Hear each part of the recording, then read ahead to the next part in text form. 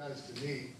But these are possibilities that it could have looked like him. Now, why is he so important? Well, because, and it's my opinion, that this is the most important person ever born to speak the English language. What? Well, there's a reason for that. Because he may not have created all these phrases or these words, but he had such an ear. And I'm saying he, it's a general term, that he is the first time in his writings that these words appear in print, or these phrases ever appear. There are thousands of words that never appeared before he used them in the English written records of the day, or in writings, in these phrases. So these are just a few of the things that have become a part of our daily life. And it's almost impossible to get through a day without quoting William Shakespeare. Knock, knock, who's there? Yeah, the first recorded knock, knock joke. That's right, it's in Macbeth. Set your teeth on edge, heart of gold, good riddance, faint-hearted, fight fire with fire, see better days, too much of a good thing, send him packing. Wear your heart on your sleeve, not slept 1 week. Come what may, for goodness sake, the game is up. What's done is done. Full circle, green-eyed monster, baited bear. Vanish into thin air, be all end all, out of the jaws of death. That is a doornail in a pickle, fair play, foul play. Brave your world, make your hair stand on edge. The world is my oyster. Goose chase, wild good chase. Off with his head, lie low, a sorry-sided piece of work. Heart of hearts, vanish into thin air. Green-eyed monster, laughing stock, be all end all. That's just a few of them. Oh, and this list? That's a few of the words that really the first time we see it ever in our language is from William Shakespeare. If it is William Shakespeare, right? So what does this mean? Well, if this is this huge influx of language, does language in some way manipulate behavior? Well, if that's true, we've all been touched. We've all used these words. We've all, in some way, used words that seem to be coming from this source that's manipulated our behavior. Just like an architect manipulates our behavior with the space and how we deal with the space. Doesn't language manipulate who we are and our identity? Well, I kind of think so. So to me, and that's why I say that, and he created, invented, or collected hundreds of words and phrases that are still used today. Almost impossible. Yeah. I did have some handouts. I didn't know how many people might come, but you might be able to share with those, and we'll get to those later. And he's still been shaping our lives through this language for 400 years. Now, formerly, the Bible and the collected works of Shakespeare, it used to be that was the measure of someone who was educated. You had those two books in the house, and you were familiar with both. And there's actually links between them. There's even Anthony Burgess was one of the people who supported the theory that Shakespeare was brought in as an advisor when those 11 scholars, those 11 great biblical scholars, were called in by King James, right, to do this new translation. And there's one of the Psalms that begins with a W and ends with an S. If you count, oh God, 43 words down. Anyway, but all that cryptography, you can prove about everything with the Bible if you try to plug it in the right way. But it is possible. He was certainly the most successful writer of the time and the most successful poet of the time. So who better to be able to look at something like the Song of Solomon or Ecclesiastes or Psalms and Proverbs, which are beautiful pieces of writing. Now, his language and his plays have provided a pretty remarkable window into the period and into our history. Now, I don't know if you know the story or not. Ding dong, Avon calling. Remember that? Yeah. Anybody? Your mama ever take you to one of those Avon parties? Well, where does that come from? Well, there was this guy at the turn of the century, of the 20th century, who would travel around door to door, and he would sell collected works of William Shakespeare. Only they weren't as popular as these little prizes of toilet water that he gave away. Well, those kind of took off, and nobody was buying the collected works of William Shakespeare, so that became Avon, and ding dong, Avon calling. That's where that comes from. Yeah. Okay, the King James Bible, I mentioned that. Now, the King James Bible uses a vocabulary of around 8,000 words. In William Shakespeare's canon, he uses over 15,000 words in a vocabulary. Now, he invented somewhere around 1,700 words that are still in use today. Maybe he didn't invent them, but he heard them, and he collected them, and he used them. Well, there's one thing that really connects us over the centuries that I think is really remarkable. What happened in 1969 that changed everything? Thank you very much. I appreciate that so much. I say that to my students and I just stare. The Civil War.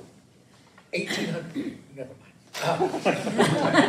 Okay, 1969, the moon landing.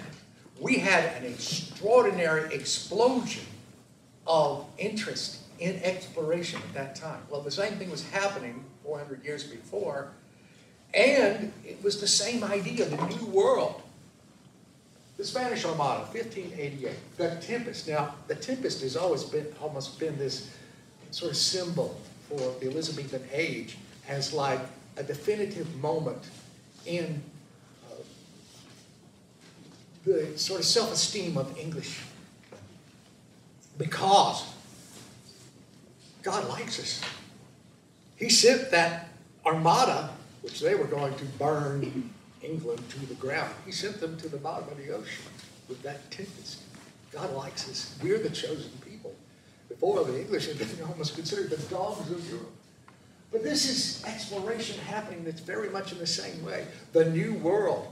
Now walk the streets in London where they used to have the booksellers, where his hot little hands got a hold of these things like Richard Hakluyt's record of the voyage to the New World for the Jamestown colony, where they were blown off course and they wind up in this paradise. They can't stay there because they'll get butchered by the Spanish if they get caught. So then they leave and they go to this swampy, marshy, ill-mannered, mosquito-infested place called Jamestown and found that colony. But these records came back and were absolutely fascinating. And you can almost see where he read these and was inspired by them. This New World, an isle in the still vexed Bermudes. That's what he described Prospero's island as. A still vexed Bermudes? He's talking about the Bermuda Triangle. But he's really also referring to an island off the coast of Crete, but kind of melding that with this other place. What was the first English-speaking colony in the New World? It wasn't Jamestown. Roanoke? Yeah, you got it. Roanoke, back home. Manteo. I've been all over this place. But this was, Sir Walter Raleigh talked the Queen into it. They come over here, and first they do a military setup, and that really did not go well. And then they send colonists over, and he's reading about this sort of thing. And so that's one of the inspirations for the Tempest itself, this island in the still vexed Bermudes. He was talking about really Manteo. And also the residents of there that they found. I mean, it was quite an extraordinary civilization already there with Native Americans, but they were considered to be cannibals. And so, yeah, there's that. But that's, oh, by the way, Columbus, when he comes over and discovers a new world, he sails into the harbor and these natives come out and he thinks he's discovered He's gone all the way around the world, and he's saying, "Where am I? Where am I?" And they're shouting back, "Guanahari! Guanahari!" It means, "We don't understand you." And that's what he called the place. You can't make this stuff up. So there he is, and there's home for me, North Carolina, the Outer Banks. And they thought that they were cannibals. And he actually used that. And, well, there is back home, the first child born in the New World, Virginia Dare, on Montego. And the first governor of this colony was John Green. He was an artist. And he drew lots and lots of paintings of the natives and the culture and all that. And these also come back and are printed and are read, consumed by William Shakespeare. That's a close-up of it there. But these are some of the paintings and the records from John Green. Now, they're having it bad. So he gets on the ship and goes back to beg for supplies, to beg, but he doesn't. He gets stuck there because of the war with Spain. And it takes them years to get back. And when they do come back, the colony is gone. But these are some of the paintings of the records of the... and also, they discovered the black drink over here. Now, it was more like oak leaves and chicory and roots and stuff, but they thought, oh, that's, I think there's money in that. We should call it Starbucks. Actually, coffee became a huge, huge thing thereafter when it was brought back to England. But these are some of the natives that were painted by that original. Now, then we had our own way of dealing with natives. Mostly we tried to enslave them and torture them into obedience and serving, and cutting off limbs was a very important way to convince them of that. But when they finally do come back, the colonists have disappeared. Croatoa is carved on a tree.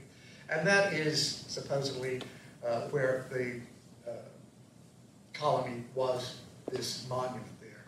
Now, and the idea that these natives were cannibals was very prominent in the stories back. So he takes the name cannibal and he creates an anagram from it, and that's Caliban.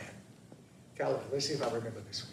"This island's mine! My cigarette's my mother, which thou takest from me!"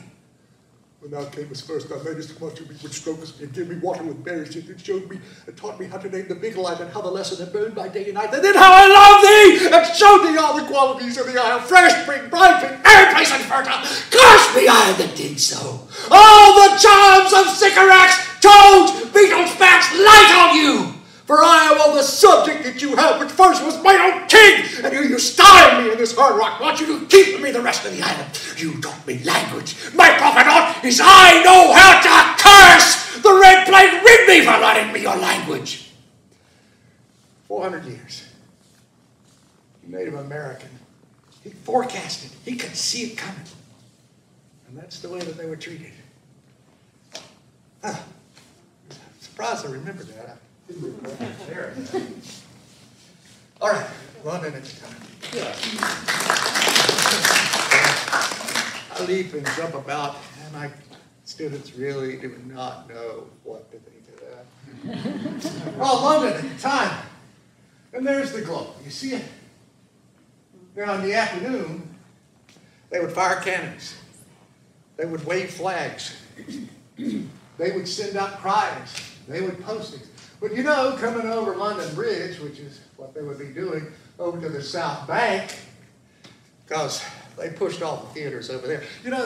That theater, T-I-G-A-T-R-E, the first